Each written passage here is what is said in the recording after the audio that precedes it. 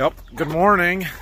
So it's a beautiful day right now, and it's killing me to not be getting in the corn planter to go plant corn, but I'm not gonna do it. I can't do it with the forecast that we have. I've taken my risks. We're gonna be done. Phil is planting beans. We're gonna finish up planting out the seed that he's got and the particular fields that we had planned to do, but then I think we'll call it. So this morning, Dad and I are going to Berkey. We've got to get a truck down there so that we have transportation when we go down. And the plan is we've got 2 fields left to disc with the 9R there, up here about 40 acres apiece. And then we're going to take the disc to Berkey. So we'll have a vehicle down there to get back, and we can get the discing done down there, or what we can before it starts raining here.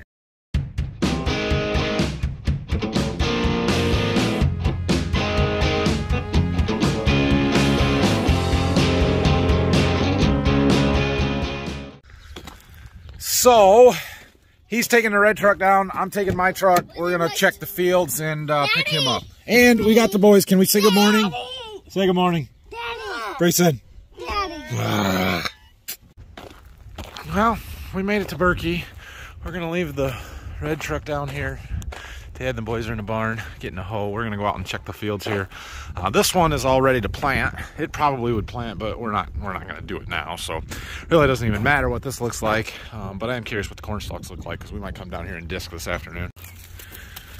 Well, on the surface it looks dry enough. I couldn't find a shovel, so we got a hoe.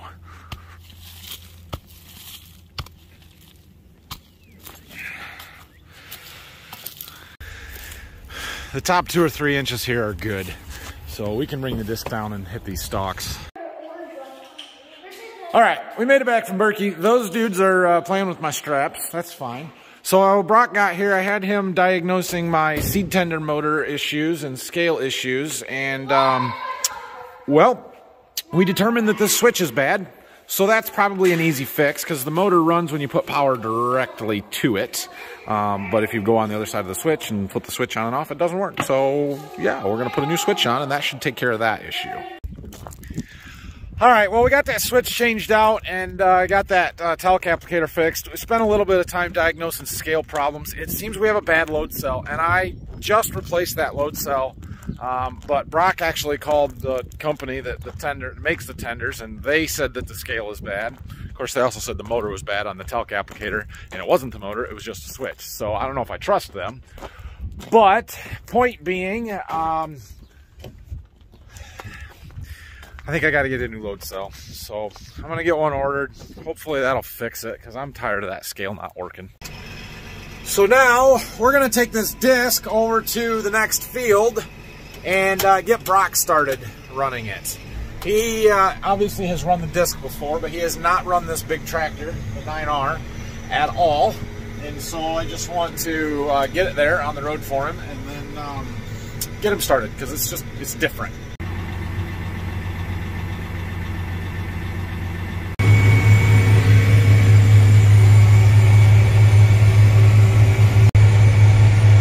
This tractor is not lacking for power on the disc.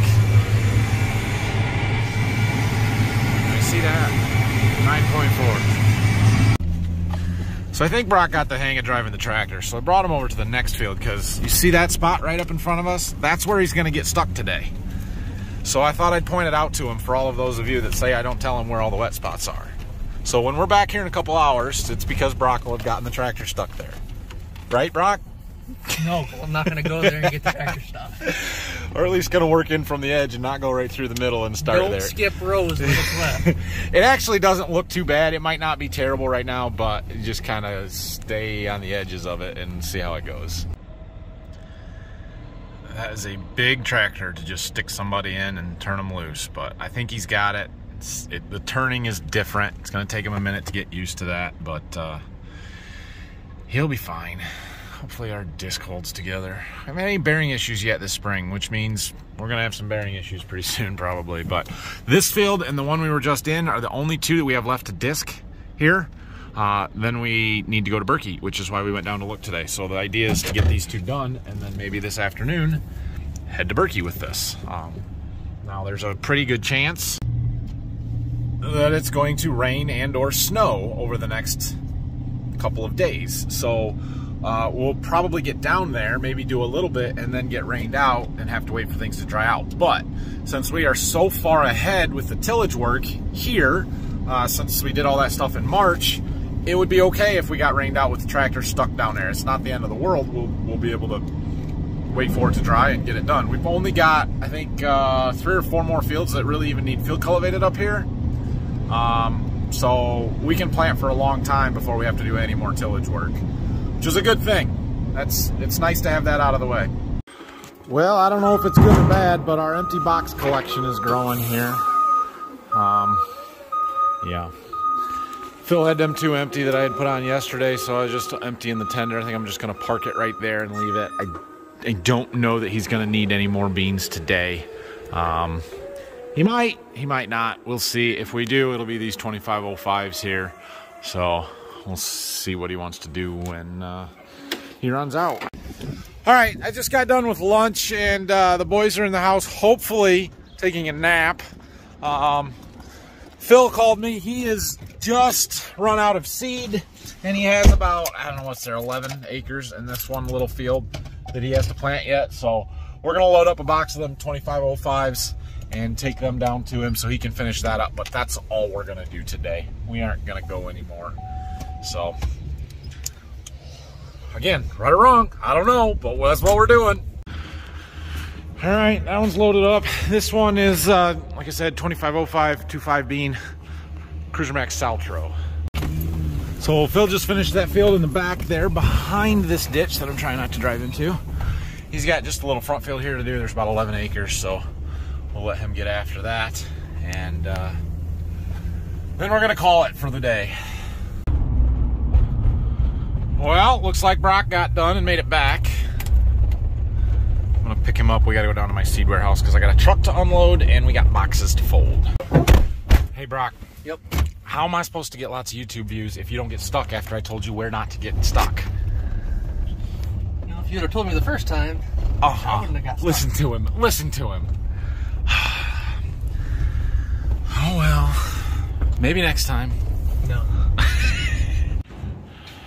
Alright, so I'm going to get him to back up to the concrete so I can get him unloaded. He didn't want to because it's uphill, which I understand, but all these boxes are empties and we need to fold them down and get them ready to ship back and get them basically out of my way. So Brock's going to get lids off. We'll do that after I get this guy unloaded.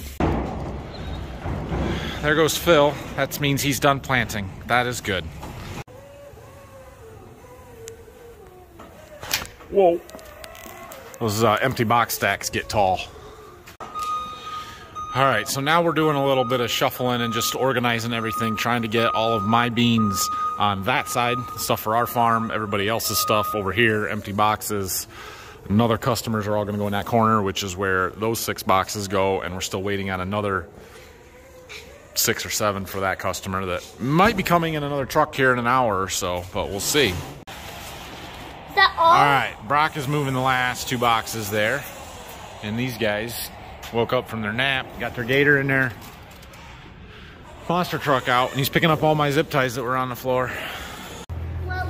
Well, perhaps we shouldn't have spent all that time moving boxes around because now our forklift is dead and we got our second truck here. So hopefully a 10-minute charge is going to be enough to get this truck unloaded. Not entirely sure it will be, but that's we're gonna do what we gotta do, I guess. I'll go get the one from the farm if I have to. That's it. I think we can handle it. Rylan, haul that for me. There we go. Now, I have been on our shipping department hard about not getting my beans because it's the 19th of April and people are trying to plant them. But do you know how expensive it is to send a semi-truck with 1 bag of seed on it? 1 bag. Like, usually they ship those FedEx or UPS or something, and I get that's expensive too, but so what? Like, it's better than this. Unbelievable. Oh, I got my bag. All right. I know. All right, so we need to get some equipment put inside before it gets cold and rainy and snowy here. So We're gonna move the bean planter. Phil parked it in the shop, but we're gonna move that and put it in the gray shed in the back here.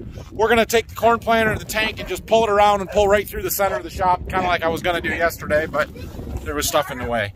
So we gotta just move stuff around a little bit. That's a chain. I will open it, he says. Got it. All right, let's pull this one out, back it in the back. Ooh, we should export the data off of that display while we've got this tractor running. All right, that one's out of here. Now we gotta open the front door and bring the planter in. This thing is long, super long. So we're gonna pull in here as far as we can. I think that'll get most of the corn planter in the bag. I don't know. The boys are working on securing their bucket so it doesn't roll out of the back of the gator. I am cleaning up the rest of the mess that they made. All of these hook straps were laying on the floor in the back of the shop. All right, while I was moving the 8430, I downloaded or I exported the data off the display. So I got that in the computer uploading to my John Deere, so I'll have all my planting records updated. And then Phil was telling me he was having a little bit of trouble with something on his planter, and I need some help here, guys. So it's identical on the corn planter. I'm gonna show you what we're looking for. You guys tell me what this thing is called, because I have no idea. All right, so in the bottom of the CCS tanks here, there is a shaft, this one, that runs through there, and it's got little pegs on it, and it rotates back and forth, or oscillates, to help agitate the seed. It's called an agitator, and it keeps the seed flowing so that it will flow through these tubes.